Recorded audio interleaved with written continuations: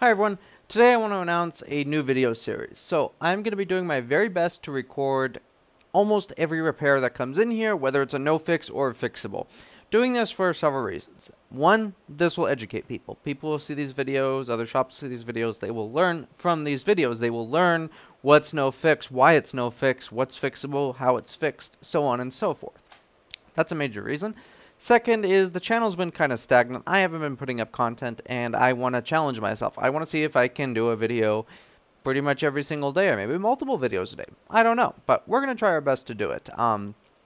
Some of the videos may be boring, some may be exciting, some may be simple fixes, some may be long drawn out repairs. I'm doing my best to kind of limit the amount of time that I'm spending on devices now. If I can't fix it in 15-20 minutes, it's probably going to be a no fix with the exception of one or two cases here or there. And the third reason is documented video evidence that I am doing my job properly. So getting accused from customers of either making devices worse or so on and so forth is getting old. Sometimes, you know, I will no fix something, they will send it to another shop. The other shop will be like, oh, these people ruined your device because of them, it's not fixable, this and that.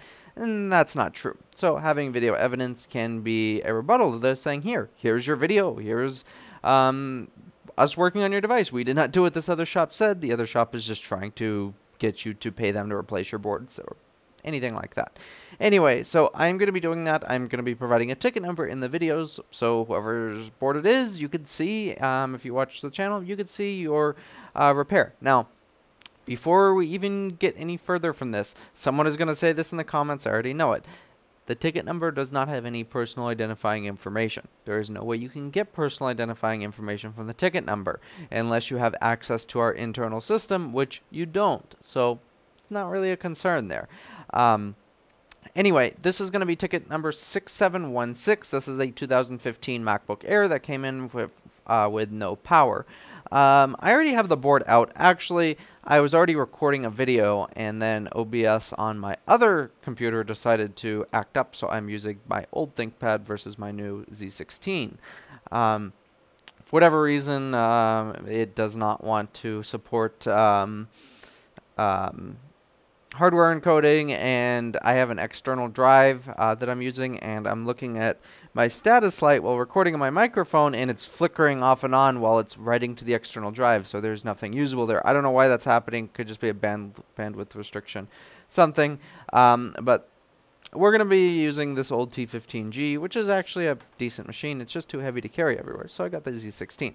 Anyway, enough of that. Let's go ahead and get into this board. I'm going to switch over to our microscope here. So this is an A1466 that does not turn on.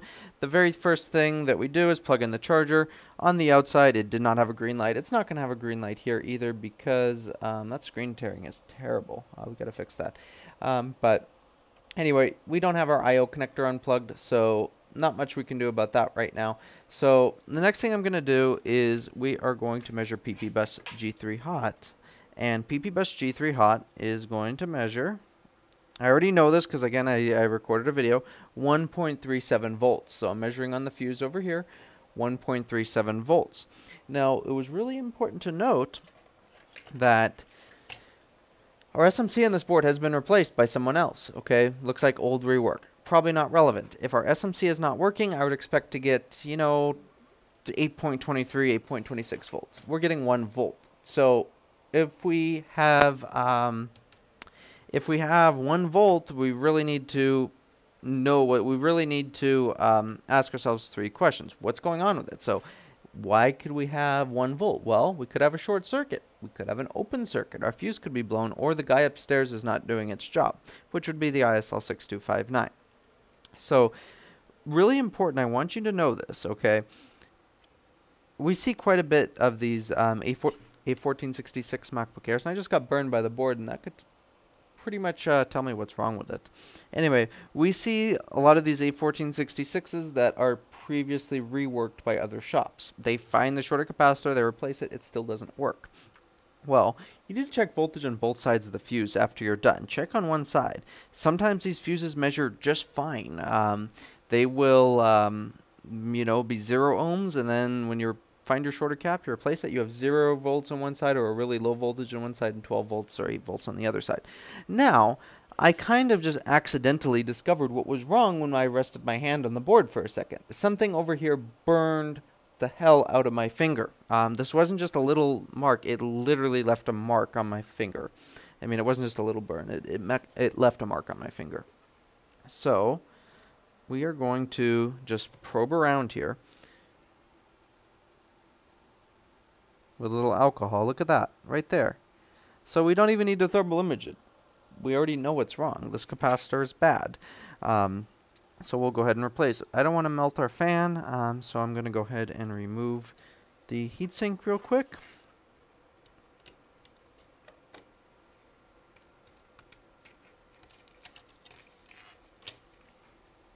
It's kind of funny when you accidentally discover faults, and that's kind of the way I want these new videos to be. They're going to be unfiltered. Like, if I screw up, I'm going to show you. If I find a fault this way, I'm going to show you. I'm not going to pretend, oh, let's go get the thermal imager and find it. No, I just got burned. The being burned led me to our problem, and here we are. So we used some alcohol to localize the short and found our problem. And you could kind of see these caps kind of will have this like fluid that leaks out from under them when they're a problem. Now, this is just a personal thing. You don't have to do this. I always replace the fuse when I'm done because I've seen them blow. I've seen them come back with a blown fuse when the fuse tested fine. So it's always best to just replace it while you're at it. So let's see. This board does have a fuse on it, so we're going to use this donor.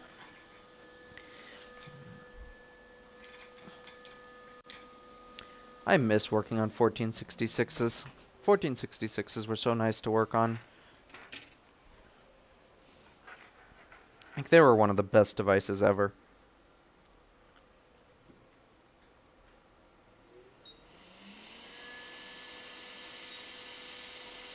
I'm pulling the cap from our donor.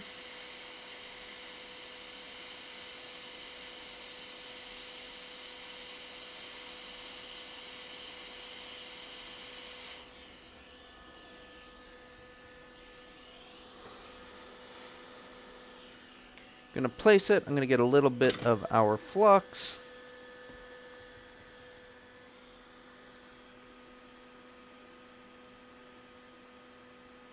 Really just want a very small amount.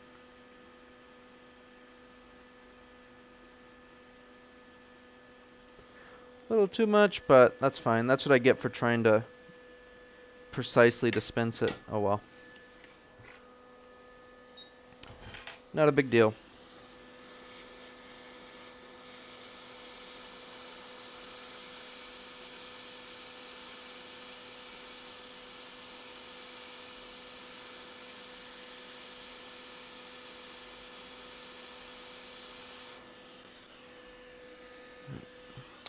Get a little more. Just want that joint to be a little bit better.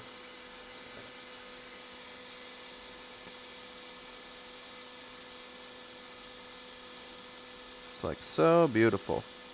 Some of that other burned off, so it's not excessive. And our fuse. Take the Wi-Fi off. I don't want an ugly burn sticker.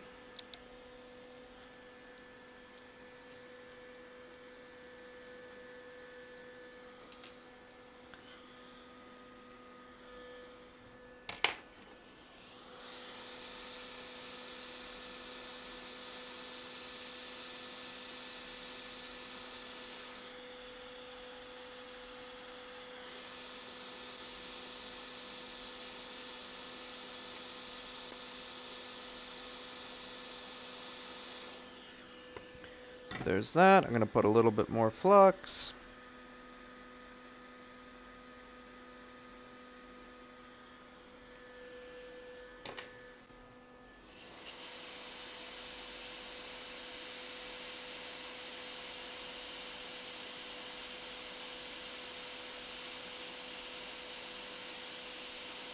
Come on, come off of the board.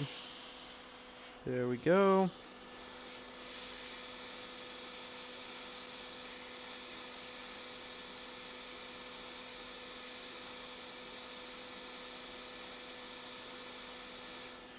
That is down. I'm going to touch it up a little bit. My iron.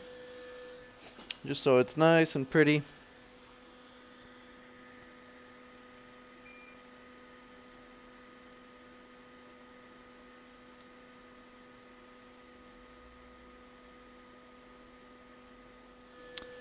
Done deal. I'm going to clean up some of this flux.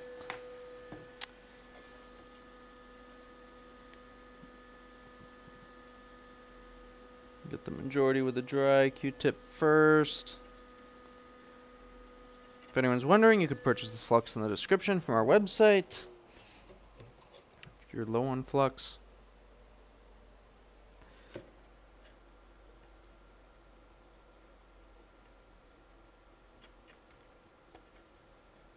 I'm not going to ultrasonic this board. It was not liquid damaged, so we just want to clean up all the bulk of a residue. A little like film here and there. That's not going to affect anything whatsoever. We just want to soak up the globs.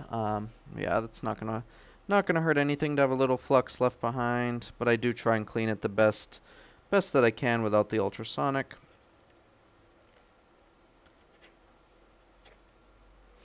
Chase it with another little bit.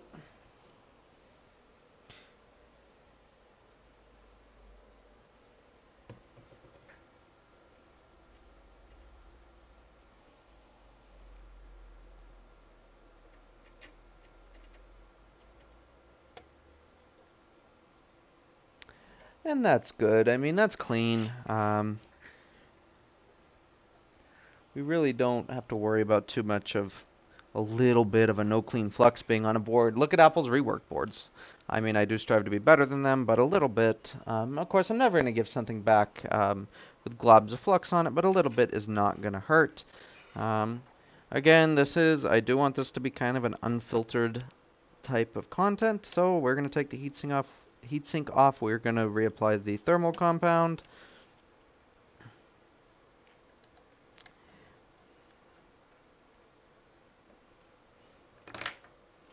And you could see that this is still the original Apple paste that is pretty pumped out and worn out. So we are going to replace that. Just going to clean it. So we don't want to use alcohol or anything like that. I just will use just a straight, you know, dry paper towel.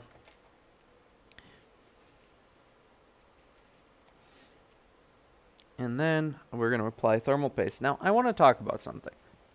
Thermal paste application. So, as many people know, we develop our own thermal compounds here.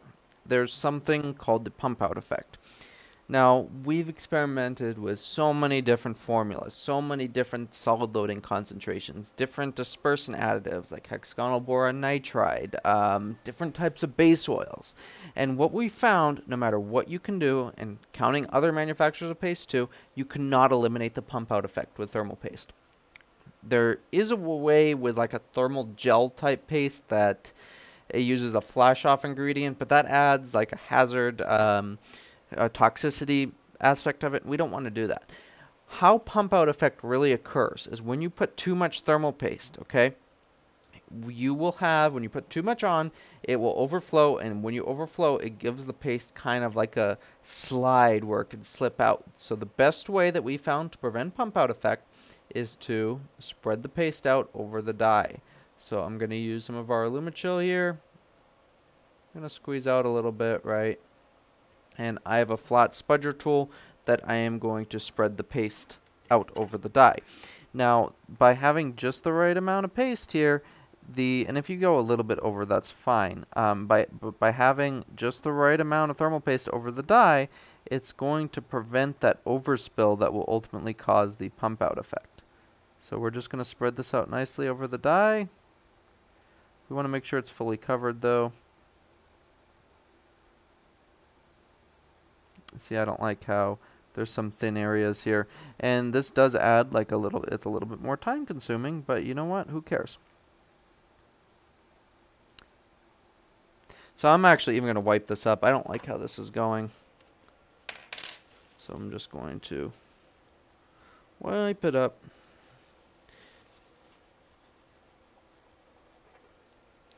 Could even apply it to the tool, so instead of applying to the CPU. Let's try that, see if that's more effective.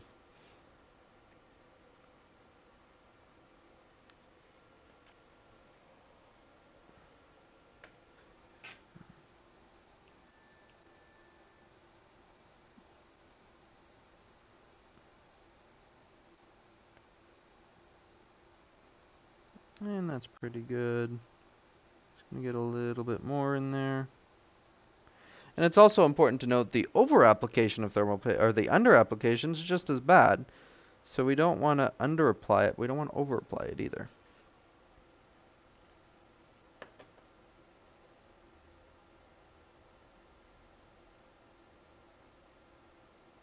And that's more than enough. Once we put our heatsink on, it will spread out just fine.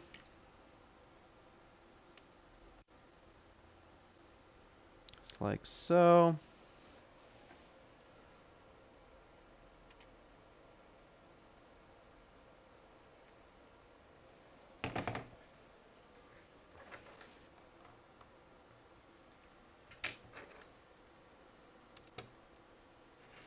And now I would guess that we are going to get fan spin when we plug in our charger versus dead board, no PP bus. So now I'm going to see if the board, if we get fan spin, I'm sure we will. But I'm also going to check PP bus voltage. Yep, that is a spinning. Of course it's off frame, always off frame. PP bus is 8.58, so our SMC is working and good. Let's pop this back in the enclosure and let's get this device on its way. Alright, so now with our board back in the enclosure, we have a chime, and we should have an Apple logo. There we go, we have an Apple logo, so this is fixed. So this is a no power, like I said. There it is, booted in the enclosure.